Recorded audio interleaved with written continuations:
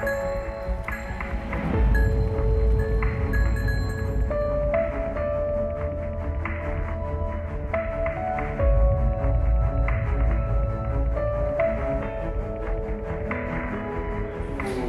a warm thank to Tonino and Tonio to organize this meeting, to invite me to participate. And I will try to do my best to exchange with you and to give you an overview of what we are doing in France and Toulouse for the diagnosis of Gastro-intestinal Nematodes. Difficulties of these diagnostics and how we can to improve our tools in order to have what you say is very important, to have a precise identification now of these parasites, not to say nematodes or gastrointestinal strongyles, but to have a precise identification, because in front of us there are many issues such as anthelmintic resistance, and for anthelmintic resistance it's really important to distinguish, to identify which species is sensitive to this drug or resistant to this drug. So, okay, so Tonino asked me to give you an overview, but just to, I think it's, you know all these parasites, of course. We are speaking about Emonchus, Teladorsagia, Circumcincta, Trichostrongylus axiae from abomasum, Cowperia, Curtisei, Trichostrongylus columniformis, Nematodeus batus and Filicolis from the small intestine, and Oesophagostomus venuloso and Chaversia ovina from large intestine. Okay, what is important to keep in mind is that all these parasites are easily the identification is very easy with adult worms, especially in males, but also in females. Okay, and if we are speaking about these parasites, 3 of them are particularly important. In France, I don't know in Italy, but in my country, these 3 species represent more than 90% of the economic impact of these parasites. I think we agree with that. Okay. And of course, you know that there are different size. Here you have Trichostrongylus axiae, Teladorsagia, and Emonchus contortus from the same animal. Okay. So now we are speaking about eggs, and behind these eggs, I'm not in capacity to say you this is an egg of Emonchus, this is an egg of Teladorsagia, etc. So we need Strongyloides. Yes. And sometimes with Nematodeus, of course, it's easy to distinguish, but here Emonchus, Teladorsagia, Trichostrongylus, another one, it's not possible to. So one way to distinguish these species is to look at infective larvae. But the first difficulty is to have an adequate method to take eggs and to obtain infective larvae. And this is really an issue, I think, because these worms, Teladorsagia, Trichostrongylus, and Emonchus contortus, are adapted to different environmental conditions. And as you know, Emonchus contortus primary is a parasite from tropical, subtropical subtropical countries. And Teladorsagia circumcincta is well adapted to cold climates. For example, if you are working in Scotland, most of the gastrointestinal strongyles in Scottish blackface near Edinburgh is Teladorsagia circumcincta. I remember in Monastir, in south of Sardinia, you have Emonchus contortus. When the pastures are irrigated with hot climate, there is a kind of explosion of Emonchus. So, if you want to conduct larval culture of all species, you have to choose temperature of incubation. And that is the first difficulty because what is this the best compromise to and 25, 27. Yes. 6, 24, 25, 26. Yes. 27. Everybody is agree with that. Yeah. I think that it's what we are doing. 24. For example, in Toulouse, I had a room. Middle of the superficie of this room is in the middle of this room, and the temperature is controlled with 24 degrees plus or minus 1 degrees. We are using a very simple larval culture methodology because our purpose is to make plenty and plenty of larval culture, not only 1 or 2 per week, but sometimes 20 or 30 or 40 larval culture in the same time in the same room. So it's not possible to manage this number of larval culture with a time-consuming technique or a very difficult technique to manage. So we take 1 liter bottle like this in plastic. We put about between 50 and 100 grams of fecal materials. Every day we are giving some humidity in this bottle. The time of culture is 10 to 12 days, and before this time you have the recovery, the extraction of infective larvae you obtain here. And we use a very simple method to do that, because we fill this bottle with water, we take the bottle in this direction, and we collect larvae after 24 hours or 48 hours. They are moving by gravity, they are concentrating here, and they are pathing here, and they are accumulating here in this liquid. Then we are taking this liquid at 24 hours and 48 hours.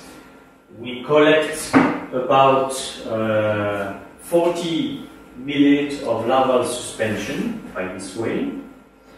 And because this larval suspension is too diluted, this step of recovery is followed by a step of concentration by centrifugation, 10 minutes at 2,500 RPM. And then a final volume of 5 ml is stored and stocked at 4 degrees for a long time, so you can also conserve your infective larvae for months and months. I have some infective larvae since 2 years in my lab, and last week I tried to. Some of them were still alive 2 years after. This is the simplified method proposed by the British Minister of Agriculture and Forestry, etc. Of course, my colleague Hervé Ost, probably some of you are knowing Hervé, he prefers to conduct the larval recovery by Berman apparatus. What is the difference between the two methods? Probably this method is more sensitive, or is probably the recovery rate is a little bit higher, but compared with the time you have to do the Berman, etc., this method is really, from my opinion, is easy to use. But there are some personal observations about these recovery rates. And year by year, we observe that these recovery rates are higher when larval culture are started as soon as the fecal material is sampled. Because in Toulouse I have some experimentally infected animals. They are very close to my lab, 200 meters. I take some fecal materials from these animals, and then I start the larval culture immediately.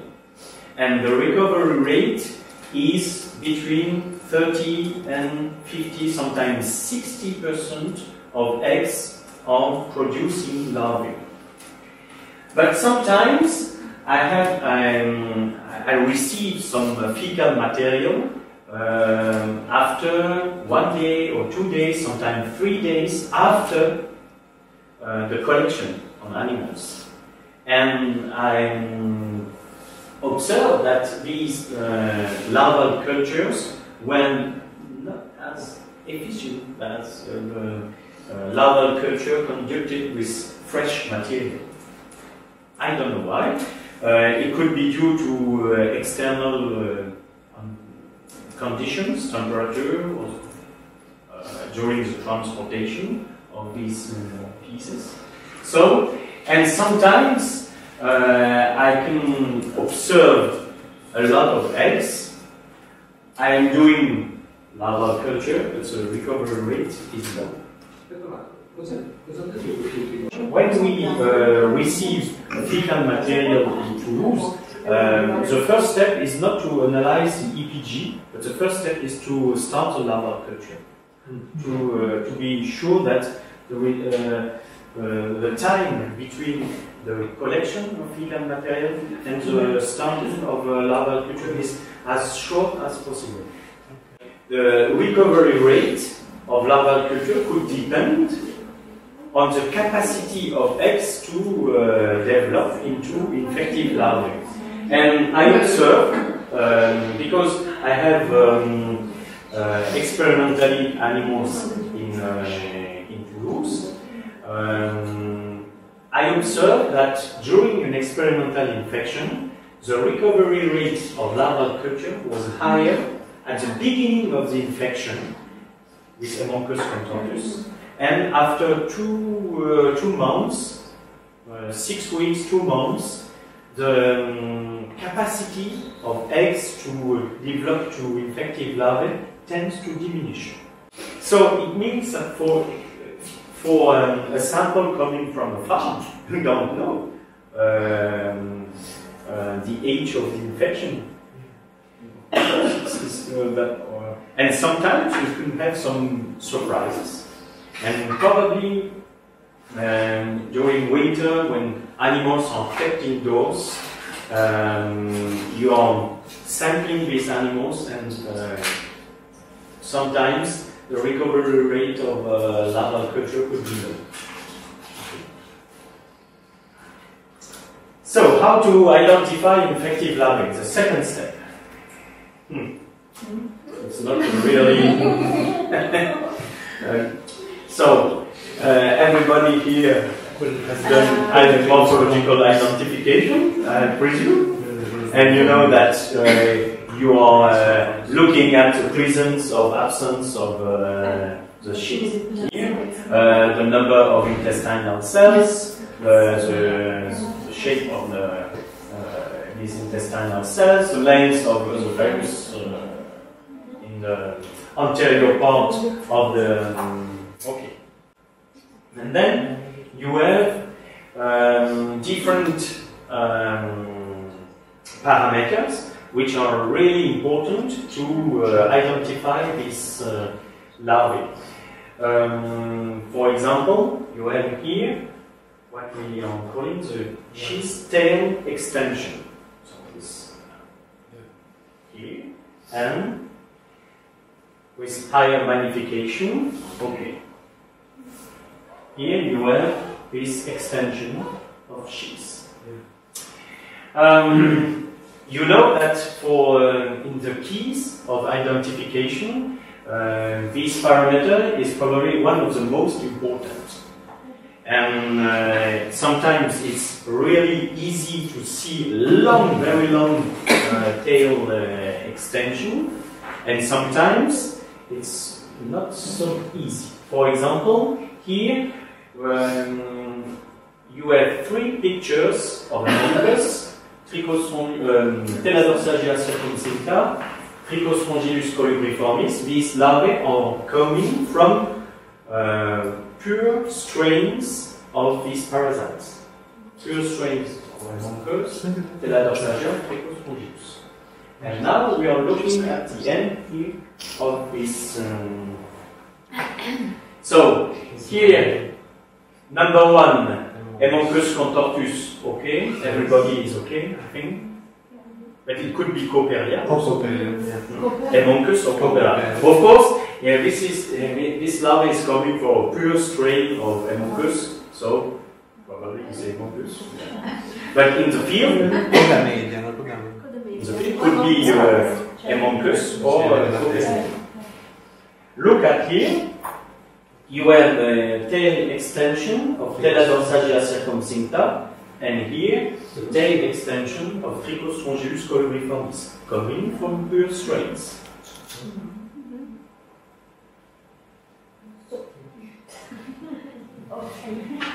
With a very short tail extension, could be Trichospongylus, but here you have a longer tail extension in Teladorsagia circumcincta. Yeah. When you are working with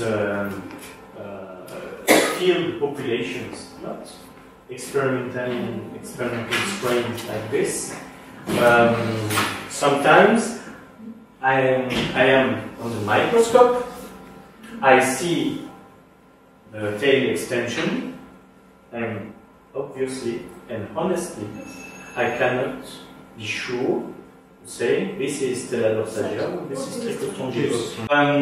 When you're regarding now the keys, for example, I think that you know this key identification from Van Beek and Mayhew. They propose to distinguish Trichospongylus from Teladorsagia circumcincta by the some parameter in the anterior end of the larvae, with here a kind of shoulder for Teladorsagia and no shoulder for Trichospongylus. My belief it's not easy. Yes. I think that all people here. For example, here you have the length of larvae. For example, Teladorsagia circumcincta and Trichostrongius colubriformis, where we agree that the tail extension difference is very short, very minimal. Presence of shoulder here compared to it's like this. So there is a difference of size. I think that it could be a parameter, but of course you have to measure the larvae. You have to put in ice some criteria of larvae. Okay. Difference between Amoncus and Cooperia curtisei by the presence of refringent bodies at the anterior end. Yes. I agree with Cooperia oncophora for cattle. I agree with Cooperia pectinata and pentata from tropical countries, but Cooperia curtisei, are you sure to see the refringent bodies at the anterior end here? No. Me too. And I think that there is a big difference between Cooperia oncophora and Cooperia curtisei. Before working in Toulouse, I worked in Africa. In Africa, Cooperia curtisei is not present. It's Cooperia pentata and Cooperia pectinata. And for these two tropical diseases, the refringent bodies at the anterior were easily distinguishable. It was very clear. Like two refringent bodies, poof, in your eyes. So I came in France, I come back to France with Cooperia curtisei. I look at, try to find the refringent bodies. So, issues is between Amoncus contortus and Cooperia. Issues is between Teladorsagia and Trichostrongius colubriformis.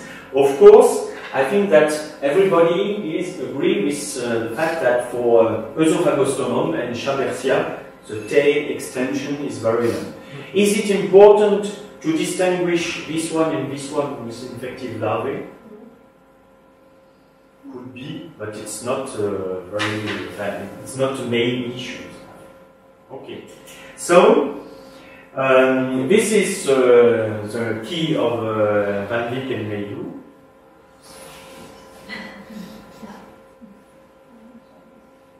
Yes, but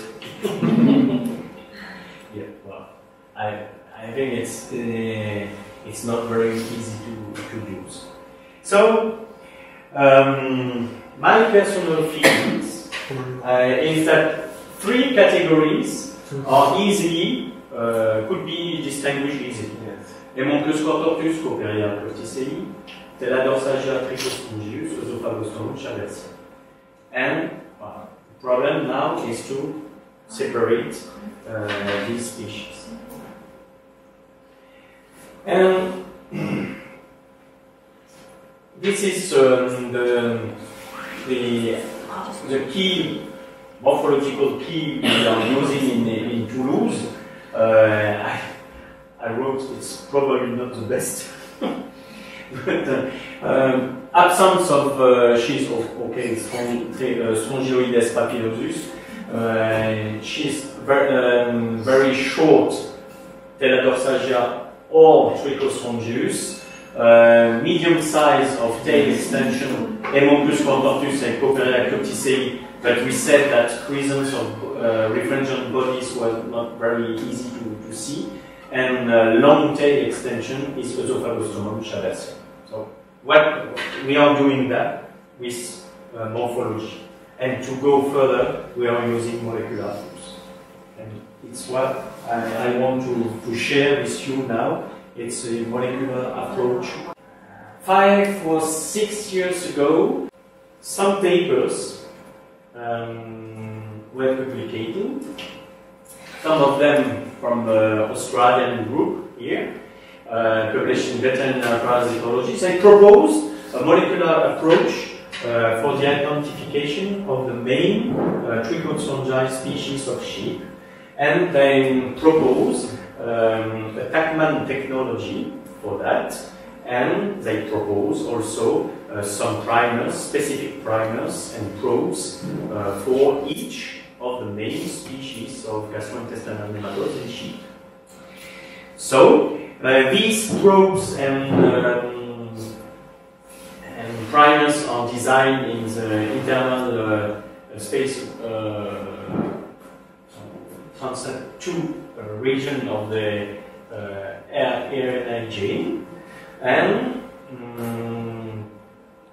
we used in the first time we used primers and the probes proposed by this publication by Jody McNally in Australia. And we got some problems with these primers and probes because they showed poor specificity with our gastrointestinal nematode species. I would like just to give you a view of that. So here you have DNA. The DNA used. Remember, we have pure strains of Haemoncus contortus, Teladorsagia, Trichostrongius. So we extract DNA from these pure strains. Okay. You have forward primers, specific forward primers, and specific probes, Haemoncus, Teladorsagia, and Trichostrongius probes. If you have the accurate, the right combination, DNA from Haemoncus contortus, forward primer with Haemoncus contortus, first primer is common to all species. So of course you have amplification. You have amplification with DNA of Teladorsagia, forward primers of Teladorsagia, and specific Teladorsagia probe, amplification for probe. That's good. But the problem is that we got some amplification with Haemoncus contortus DNA, forward primers of Teladorsagia circumcincta, and Haemoncus contortus probe. So it means that this forward primer of Teladorsagia circumcincta could bind with DNA of Haemoncus contortus. And the same thing with the forward primer of Trichostrongius, we could bind to Haemoncus contortus to give false reactions. So we try to manage that by using another technology for forward primers, and this is explained in this paper published in 2017. The first author was my Master 2 student, and during her stage he developed a new approach, and this new approach is to try to improve the specificity of forward primers of this PCR, and to get this high specificity of forward primers, we use LNA nucleotides, some modified nucleotides by LNA technology. And this LNA technology, just to give you an example here, I don't know it's the methylene bridge between 2 carbon here, and this render very stable forward primer build with this LNA technology could avoid the non-specific bindings on foreign DNAs. So we developed new forward primers compared to McNally. We kept the probes and the reverse primer from McNally. And we substitute only this LNR forward primers to the forward primers of McNally. And we try to test the specificity of these new primers on DNA extracted directly from worms. So we go to the slaughterhouse. Sometimes in parasitology, it's very important to come back to the slaughterhouse to get worms, adult worms, to be sure that you have. And we got some Emonchus contortus worms, male and female, Stella dorsagia, Trichostrongius, Cooperia, Nematovirus, Oesophagostromum venulosum, and we tested our tools, the new forward primers with the probes and the reverse primer from McNally, and we got here high specificity, except for Oesophagostromum venulosum, where we got a very weak signal across here. Amplification, but very weak compared to the specific combination. So now what we are doing, because we had pure strains of different species, we built standard curves established from dilution of DNA of 100 larvae, and we got this kind of standard curve. It's a log of number of Emonchus contortus larvae equivalent to the amount of DNA in the mixture, and the efficacy of this PCR is about 100%. And by this way, it's possible to you are starting with a CQ, for example 20 here, and you can extrapolate the number of larvae present in your larval suspension. Okay, and we are doing that with Emonchus, with Stella dorsagia and Trichostrongius colibriformis. Of course, for each PCR plate, we have to have these standard curves. It's not possible to extrapolate from one day to another, from one plate to another plate. So it means that a part of the plate is dedicated, obligatory, mandatory, dedicated to this standard curve, because of course for each PCR reaction you have some small difference.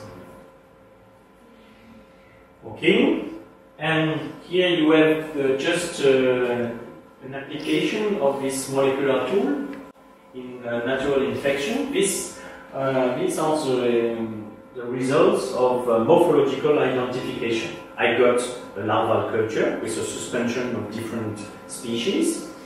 With my key of morphological identification, I evaluate the proportion of different species in my larval suspension.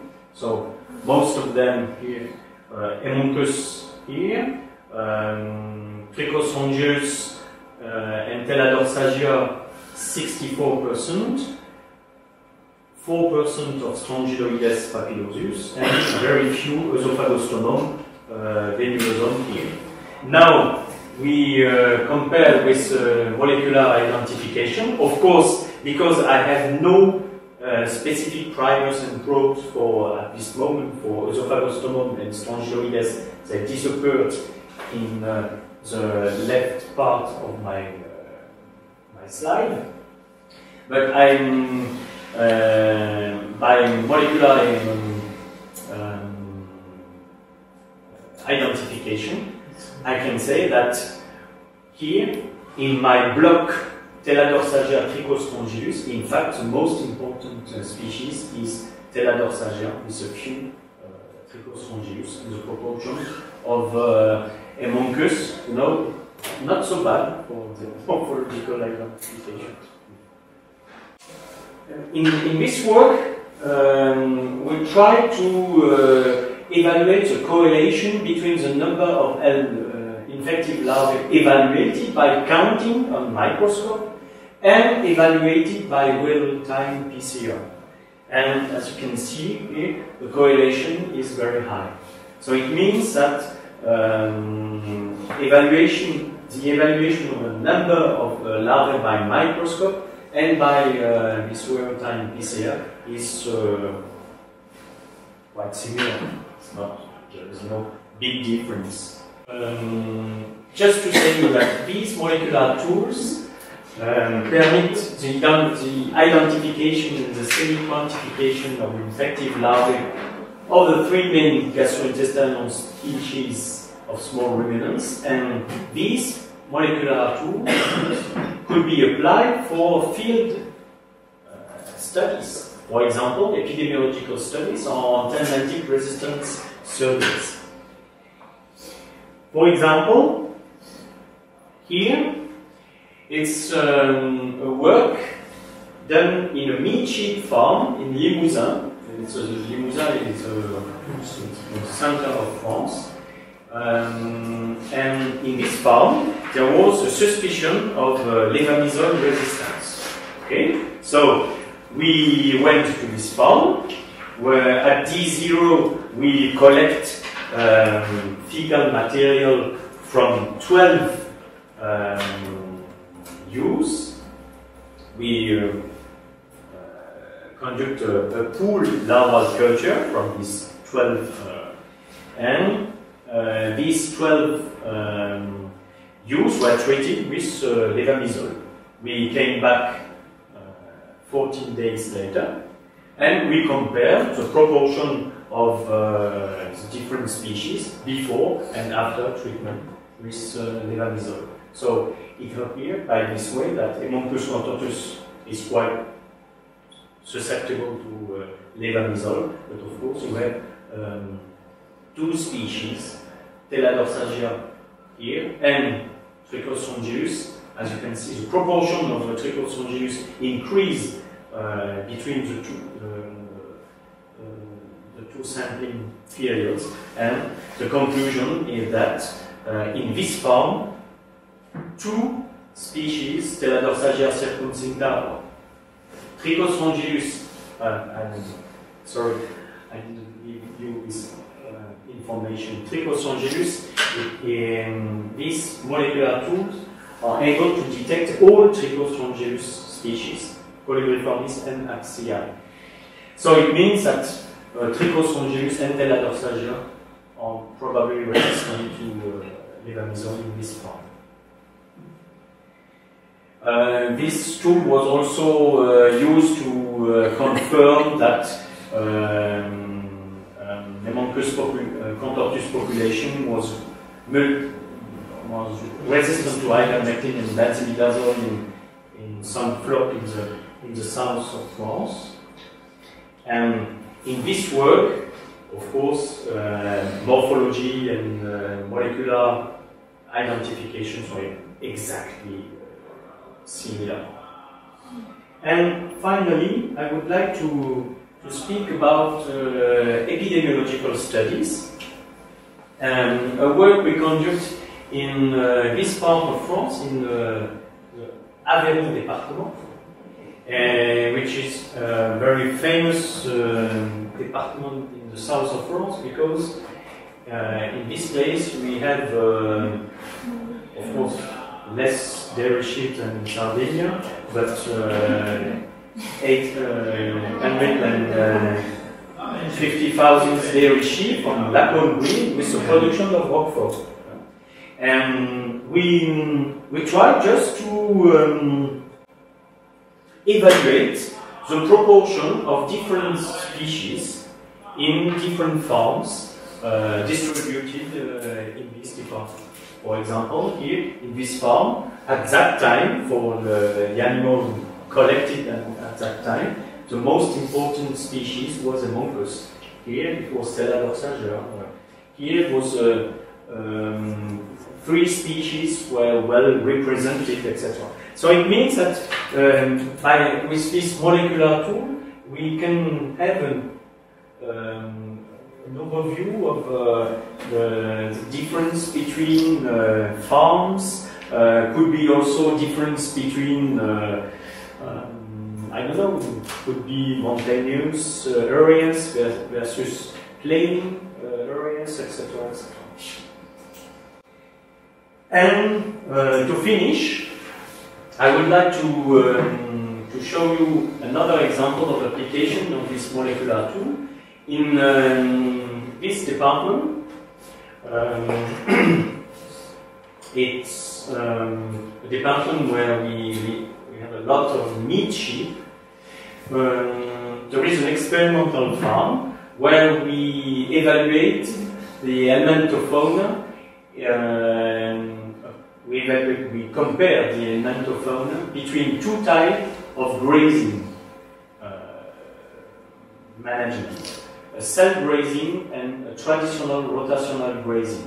Here you can see a picture of these animals under the self-grazing system. It means that there are plenty and plenty of use for a short time, 24 hours, and on a very small superficie, very small pasture. And after 24 hours, they are moving to another one. And in this work, we compare the self-grazing here with the traditional rotational grazing system, which used in the traditional rotational grazing system are staying 7 or 8 or 10 days in the same pasture. And what are the difference of helminthofauna between these 2 systems? And this could be an example. For example, here you have in October 18, you have the proportion of species in self-grazing system and in traditional rotational system. Here you have the proportion of the different species. So this molecular tool could evaluate the difference of helminthofauna and the evolution, the seasonal evolution of helminthofauna in the same farm. You can compare helminthofauna between farms. You can evaluate the seasonal evolution of helminthofauna in the same farm with time. With some application. And of course, there are other tools, and it's my last slide, and especially for Alexandra. Yeah. Because in a few months, 2 months, you're starting a stay in Ghent. Yeah. And if my informations are correct, Ghent and the Moredun Institute in Edinburgh, they are using the new technology from host diagnostics. And this is a kind of robot of PCR and for the rapid identification of all these Teladorsagia, Trichostrongius, Hemoncus, Copperia, Pancopperia. It means Copperia could be Oncophora, Pecticei, Pectinata, etc. Pan-Esophagostomum, it means could be Venulosum or Columbianum in tropical countries, Chabersia, and a pan-nematode, also Primus and probes, to have an overview of the gastro-intestinal, all species in this sample. Alors, I discussed with Florian Robert, who is a guy working in house diagnostic, who is installing different robots in different places in the world. And I discussed with him, it was during the WAADP in Liverpool in 2015, and he told me these informations okay, from 2015, but the robot cost is about 45,000 euros to install the machine.